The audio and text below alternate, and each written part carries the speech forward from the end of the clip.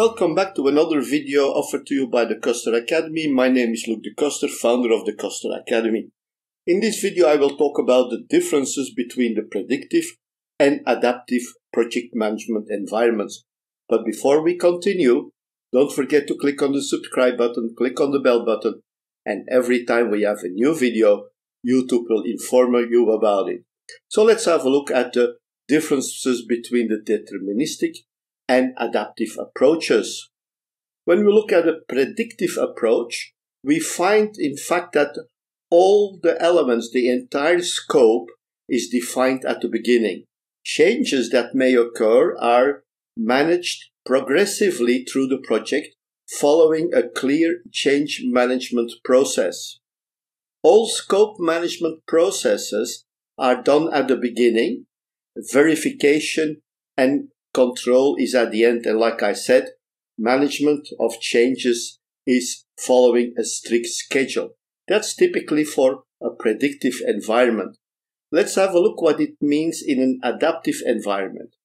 First of all, we look at a high level of change. And what we do with the scope, we decompose it in a product backlog. A product backlog contains all the items that we intend to implement.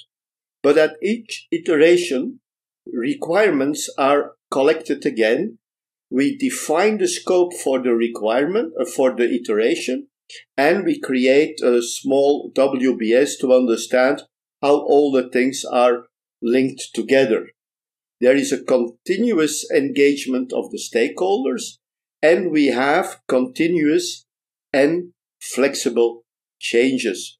So this was a very short video about the difference between a deterministic and an adaptive approach, but it's very important that you understand these differences because you will have to define later if we are working in a predictive or in an adaptive environment.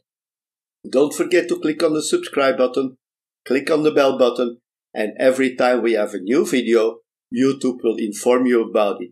Thank you, and I'm looking forward to seeing you in our next video. Bye bye.